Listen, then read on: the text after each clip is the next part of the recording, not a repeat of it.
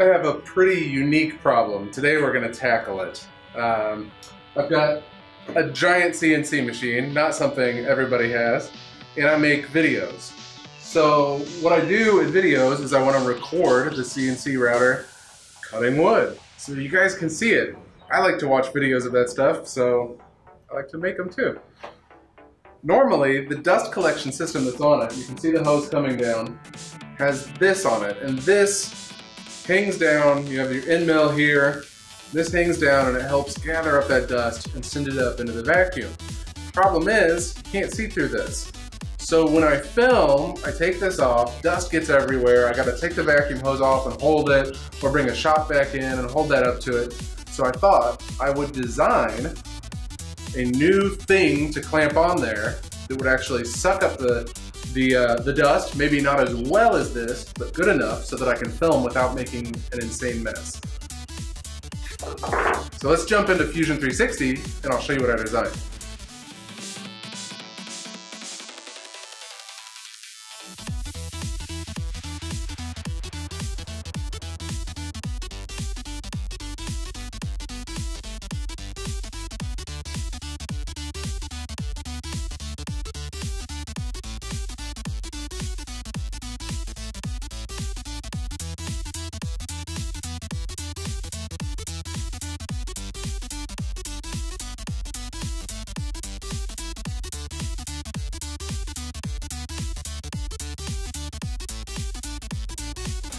And voila, here it is.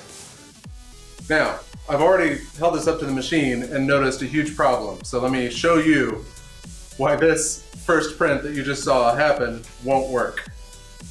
Now, this looks like it should work, except the spindle sticks through and this old cup I'm using for my dust collection sticks through, and this is flat. Now I can move this down a little bit so the spindle wouldn't be an issue, but this would still be an issue. Not gonna work. So, back to the drawing board to modify the design a little bit.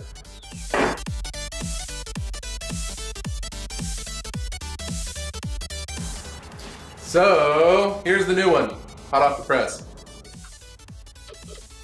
Beautiful. Ooh, ah. Okay, and the cool thing about the new one is it clamps right in. So the idea here is that I've reduced the inlet to the vacuum system, which increases the suction of the system, and this is just right around the collet.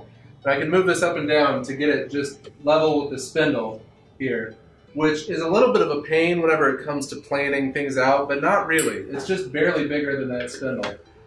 And it just clamps on like that, and then I can pinch it in for a test. This. All right, let's test it out. This is what it looked like before. Look at that mountain of sawdust.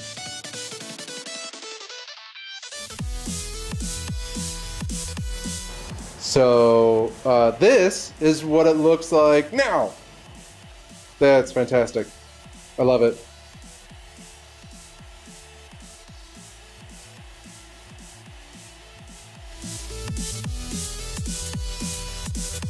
So as you saw, it worked beautifully. Now here's the original, here's mine. I'm not gonna use this all the time. This is just for filming. This one works better most of the time. But one thing that's cool about this one is it's got these bolts in that attach to magnets on the other thing. And I've got the files here from that one, so that I could do the same thing on this. All right, the screws added.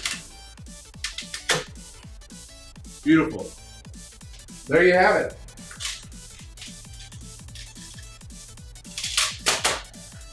Beautiful. I mean, it's not perfect. When I use a much longer tool, it's not going to help a ton. But for a lot of my profile cutting, like gears and fun stuff like that, this is going to make filming so much easier.